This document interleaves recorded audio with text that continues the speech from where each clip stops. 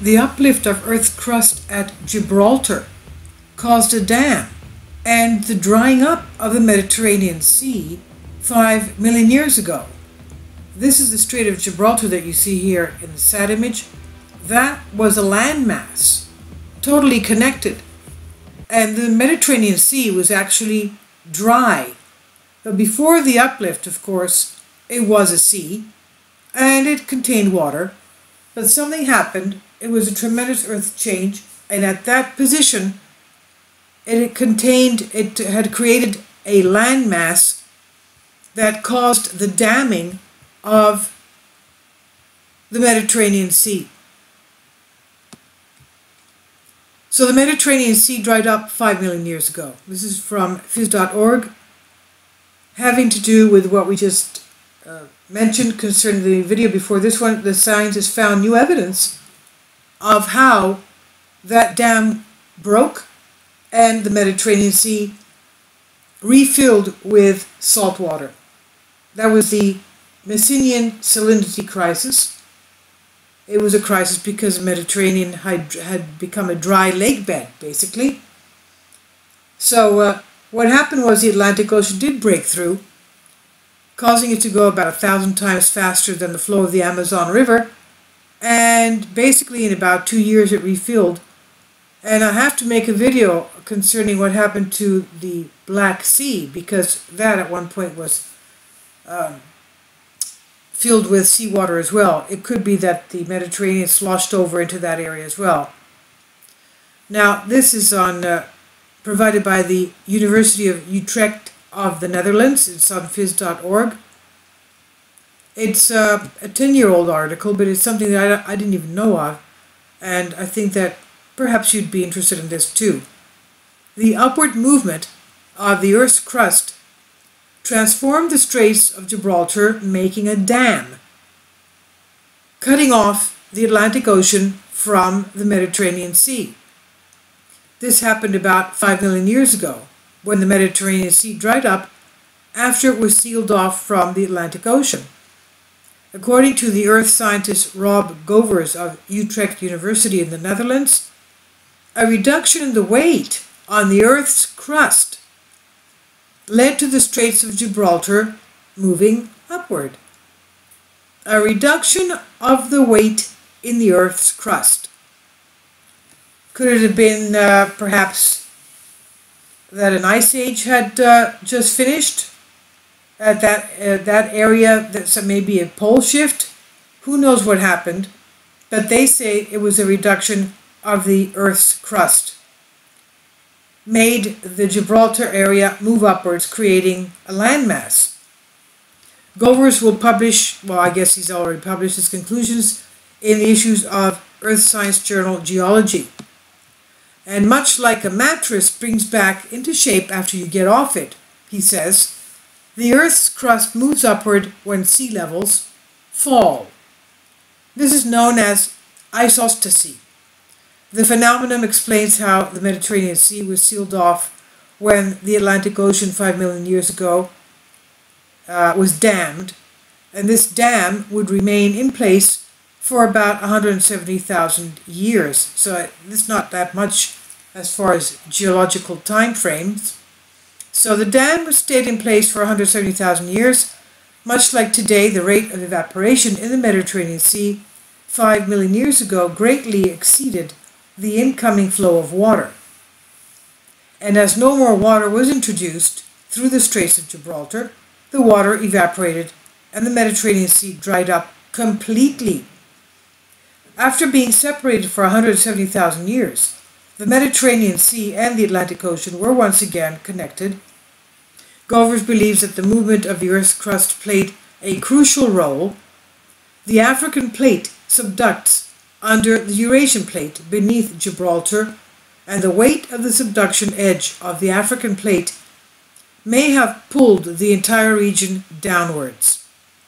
Govers submits CT scans of the inner layers of the Earth's crust and measurements of gravitational forces as evidence. Both the scans and the measurements indicate the presence of a heavy mass up to 400 kilometers beneath the area.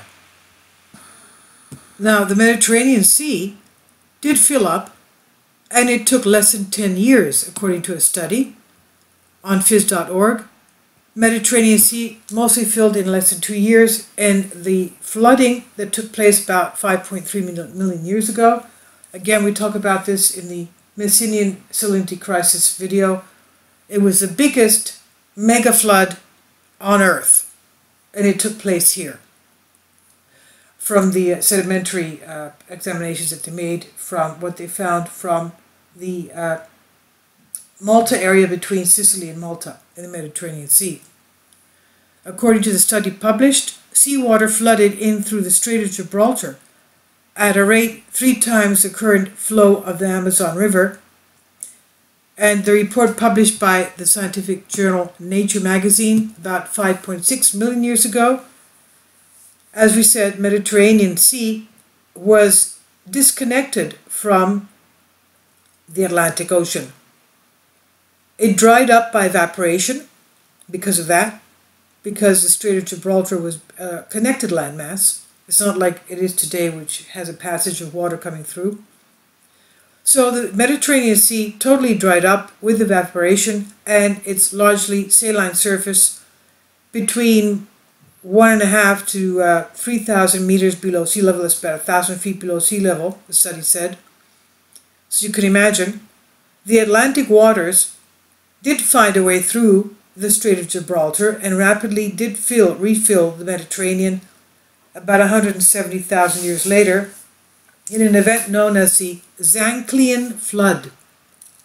Okay, that's the Messinian salinity crisis, the Zanclean Flood.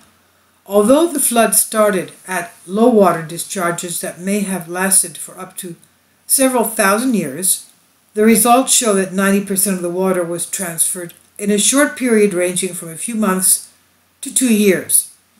Past studies suggested that it could have taken between 10 and several thousands of years to refill the Mediterranean Sea, according to the depths of the Gibraltar Strait.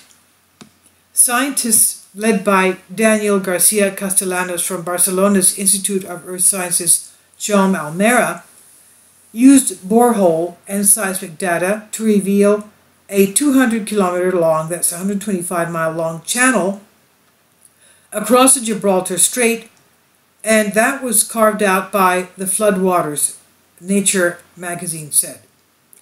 They used an incision model to estimate the duration of the flood and reached their conclusions. He said, "We do not envisage a waterfall, as is often represented. Instead, the geophysical data suggests a huge ramp, several kilometers wide, descending from the Atlantic into the dry Mediterranean, like a ramp. Okay, a difference because it was a lot lower. This extremely abrupt flood may have involved peak rates of sea level rise in the Mediterranean for more than 10 meters a day." Garcia Castellanos said, according to AFP, that even though the water flowed into the Mediterranean at huge speeds, it was at a relatively small angle of between 1 and 4%. The incision channel started tens of kilometers inside the Atlantic and seemed to slope gradually towards the center of the Alborian Sea, which is the western Mediterranean. He said, "We also know that the velocity of the water flow must have been more than 300 kilometers an hour. The abruptness of the flood may have triggered mainly by tectonic subsidence. After all, it's a subduction zone, as we know, and appeared to have been catastrophic because of its effect on the Mediterranean ecosystem and the climate. Studies of sediments show a marked change between the period of salinity, that's when it had salt water, and when there was little marine animal life, and the one immediately afterwards, which was characterized by a great number of species, of course, coming in, flooding in from the Atlantic." And as we said, this is from I'll leave a link below for the Messinian salinity crisis. Supposedly, the event known as the Zanclean mega flood, and it was supposed to be the greatest mega flood deposit on Earth, the largest known mega flood deposits on Earth.